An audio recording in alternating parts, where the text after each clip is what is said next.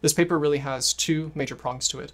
The first one is trying to understand why microbes work as cancer diagnostics and prognostics at all, including trying to quantify exactly how many cancer microbes there may be, both their diversity and their overall abundance. The second major prong of the paper is trying to understand how cancer microbes, especially those that are intratumoral and intracellular in particular, affect our understanding and definition of cancer clonal evolution. With regard to the first prong, we first set out in order to try to understand why microbes are useful.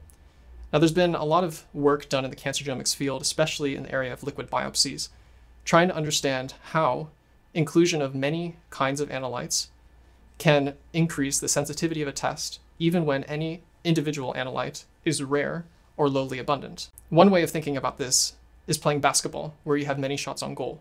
If you're standing on the other side of the basketball court and taking an individual shot, the percentage of any individual shot making it into the hoop on the other side of the court is low.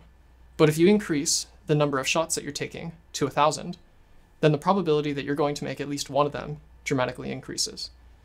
Similarly, what we're observing is that even though microbes, both in tumor tissues and those whose DNA are found in trace amounts in blood, their inherent diversity increases the number of analytes that are being detected at any one time.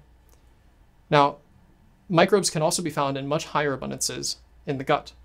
And this is where many of the first cancer diagnostics have been identified. This includes precancer diagnostics, including certain genetic syndromes like familial adenomatosis polyposis, also known as FAP, that commonly predispose patients to colorectal cancer by age 40. What was notable in that particular paper was that patients who developed these many polyps frequently had biofilms that contained carcinogenic bacteria.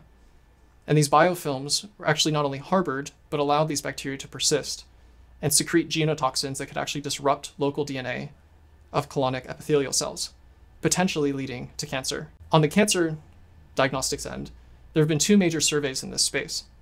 The first one coming from our group, which was published in Nature in March of 2020, where we surveyed the Cancer Genome Atlas's compendium of DNA and RNA data in order to establish the first cancer microbiome atlas over 10,000 patients, 32 cancer types, and a variety of different sample types, from tumor tissue to adjacent normal tissue to also blood.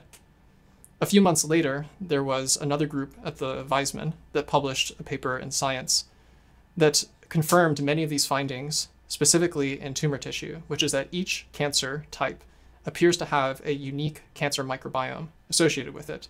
And this is persistent even after comprehensive efforts to identify and remove contaminants. In that particular case, they included over 800 contamination controls for 1,010 tumors, effectively concluding that solely using microbial information, it was possible to discern the kind of cancer or tissue type that a patient had.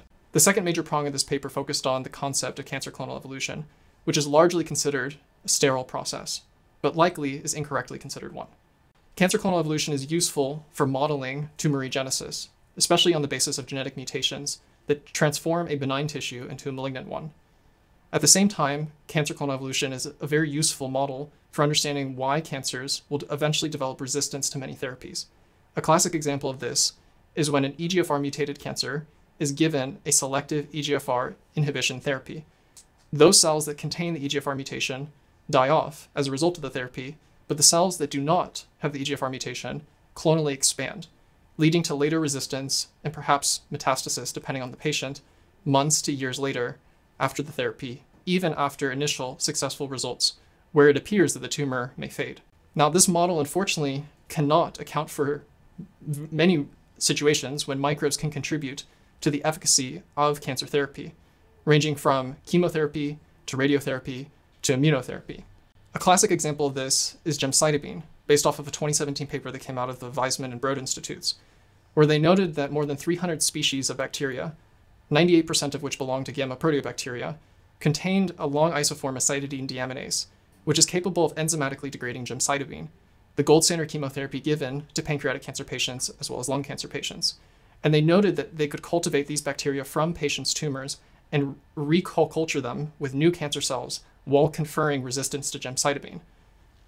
Importantly, the classic model of cancer clonal evolution cannot take any of these matters into account because it's supposed to be a sterile theory. Now, this sort of effect is also important when considering how microbes influence cancer cell state. Literature over the last 5 to 10 years has made it very clear that microbes can impact every layer of cancer information.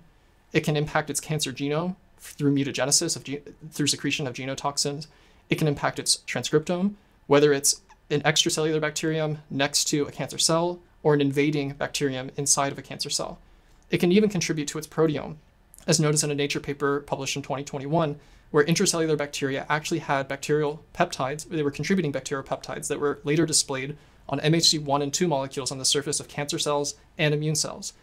And even harvesting T cells from these same patients' tumors and co-culturing them with these bacterial peptides led the T cells to release interferon gamma, suggesting that these T cells were specifically recognizing the same bacterial peptides that were previously present on the surface of these cancer cells from these same patients.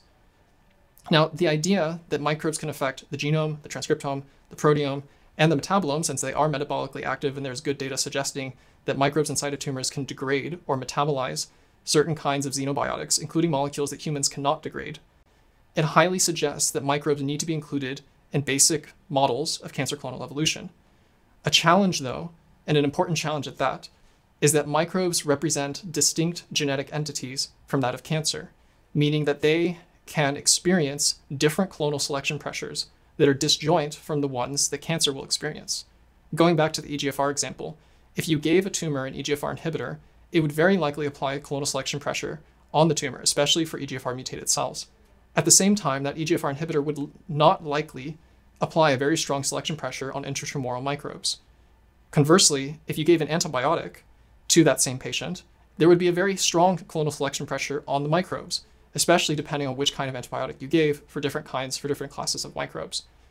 But at the same time, there would not be a very strong clonal selection pressure necessarily on the cancer cells themselves, suggesting that this is disjoint clonal selection that's occurring. Now, at the same time, there can be joint clonal selection. One can imagine that in a tumor with limited resources and fast-growing cells, there is constant competition for nutrients.